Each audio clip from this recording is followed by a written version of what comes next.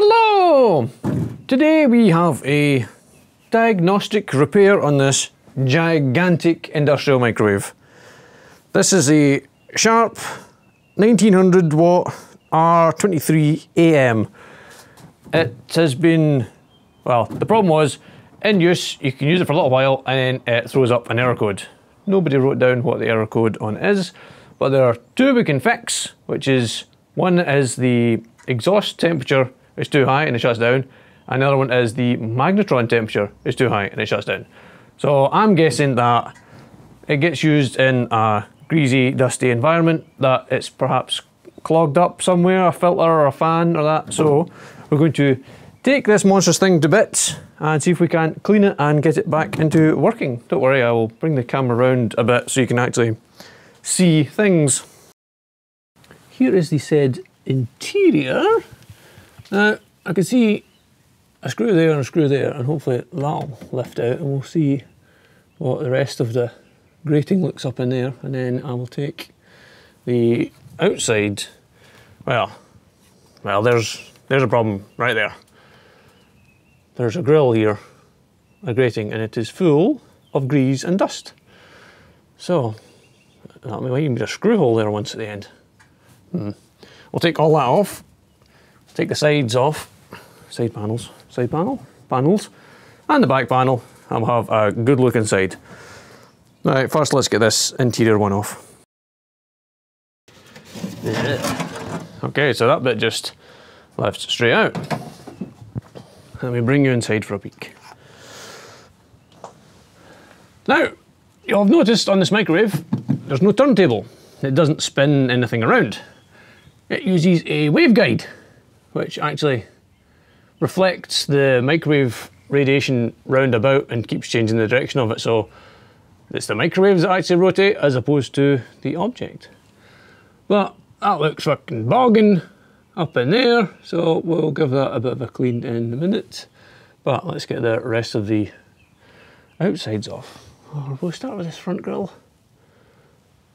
Yeah, I'll pull this right to the front and have at it with that. Oh, this has never been off. Jesus.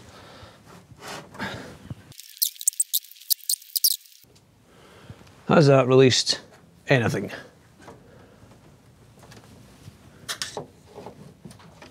Not even a little bit. No, well, nothing ventured, nothing gained. Right, we'll take off the screws for the perimeter. I probably should have started this side because everybody wants to see the magnetron. I like that some of these are self-tapping screws and some of them are actually machine screws. Like those. Do you ever get the feeling that someone's put this back together just using whatever screws went wherever?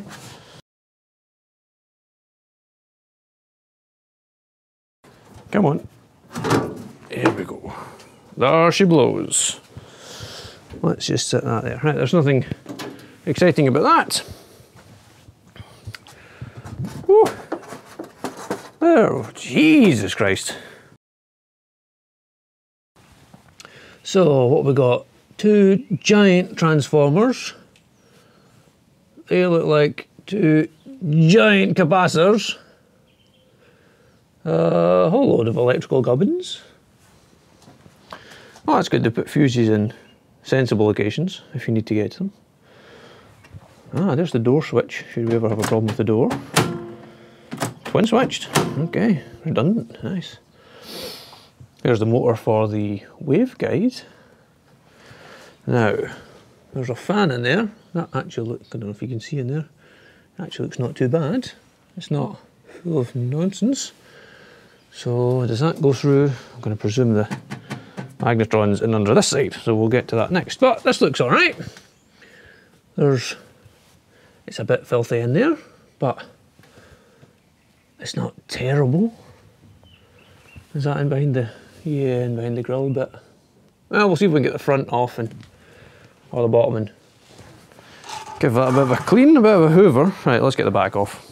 I mean, I can see the magnetron if I poke my head through the thing. Right, what's holding this bad boy on? Nothing. Sheer willpower. Right, hopefully there's enough room just to pop that up over the top. There we go. Is that dual magnetrons? Wow, it is. Okay. One magnetron, two magnetrons. That'll be why there are two transformers. Right, and that's the magnetron cooling fan, which should suck air in through this environment, blow it through the two magnetrons in their heat sinks. Heatsink, magnetrons in there.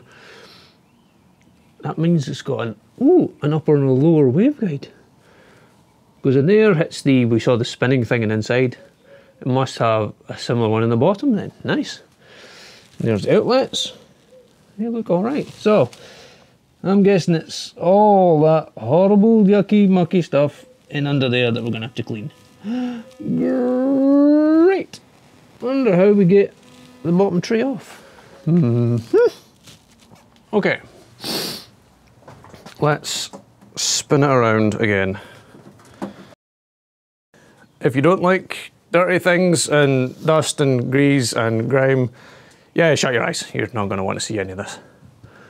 So, if we peek in there, can you see all the dust and grease and yuck? Yeah, I think we'll give that a blast with the hoover and clean out this front vent and see if we can't clean up some of that. Ugh. Right, I have, let me get down a bit, given that a scrape and hoover out and hoovered in as much as I can. It doesn't look too bad now, so I'm not sure if that had any effect to play. Now we've looked at the magnetron cooler fan and it seems to be alright. So the last one is the exhaust, which I'm presuming is in here because this is the only, excuse me, exhaust port that I can see. So I'm going to take this cover off and have a look inside. Let's have, right, you don't need to come off, you don't need to come off. Probably unplug you. I don't know if that's a fan or... Right, let's start here. Right, it's tabbed under, so it's going to have to slide. Right, you lot, off you go. 1, 2. There's a screw here that's holding the light on. It's also stopped me sliding it off. Oh, is it really bonded on that tightly? Are there any screws I've missed? I don't see any screws. It's pretty well bonded on. Right, I should maybe look inside just in case there's anything I can see in here. No, nothing in there. We're going to have to get it off one way or the other.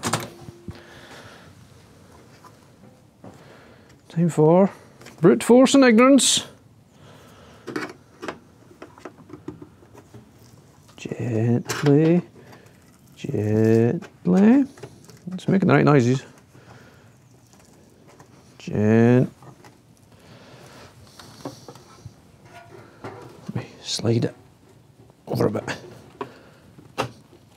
Oh, there we go.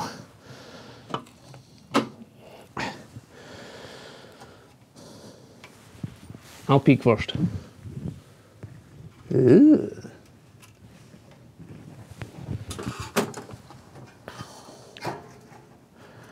Right, who's holding what here? Is it you? And a bit of tape. So what have we got in here? We've got nothing. What?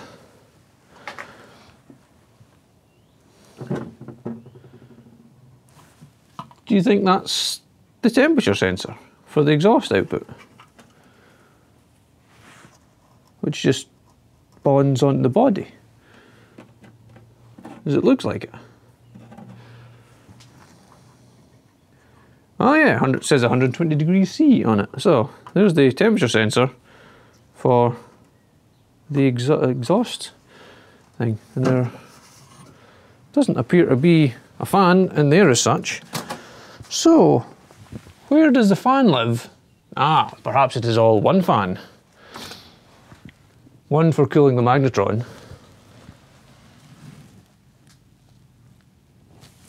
Yeah, I can only see one fan. So it must split the airflow over the magnetron and through the... Yeah, I'm going to give this a clean now as well. A bit of a scrape and a hoover, and we'll do the inside as well. I won't force you to watch this either, unless you want to. Nobody wants to watch that.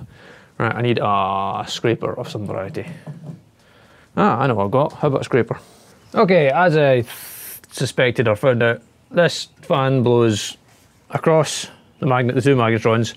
It also blows up through the grill in there, and that goes in the microwave cabinet and then back out through this exhaust vent, which is now scraped and clean. So there's not much else left to do but put it all back together and see what happens. So let us reassemble. Right, I will continue to reassemble this, and then we'll come back once it's reassembled and see if it actually fires back up again. Fingers crossed. All right.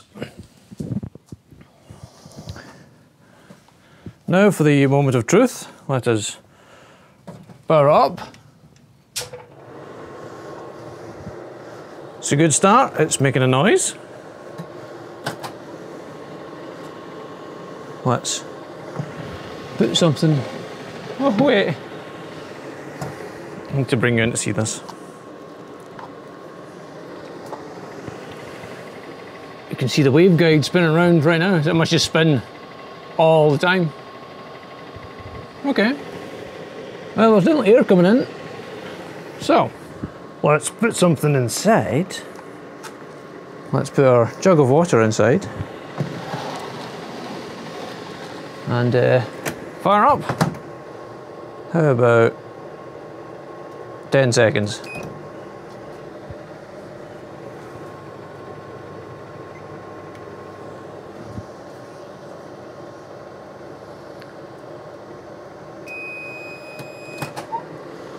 Well, it worked.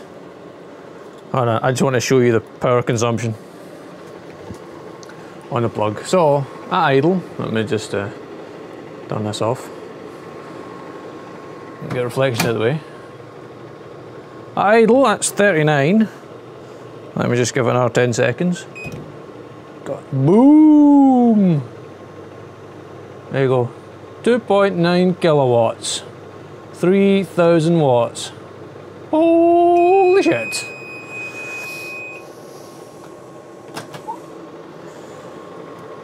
Yeah, water's not warm yet, but it's working.